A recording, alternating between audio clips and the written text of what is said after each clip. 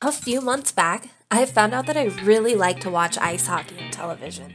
I never really understood the point of watching sports before. I think a lot of the fun for me comes from rooting for a town that you really enjoy. And they finally let Las Vegas play a real sport. And we went all the way to the Stanley Cup. I laughed, I cried, I screamed. It was some of the most fun I've had in a really long time. I hope that I can attend one of the Knights games next year. The trophies for the NHL awards, along with the Stanley Cup, went on display back in June at the Hard Rock Hotel.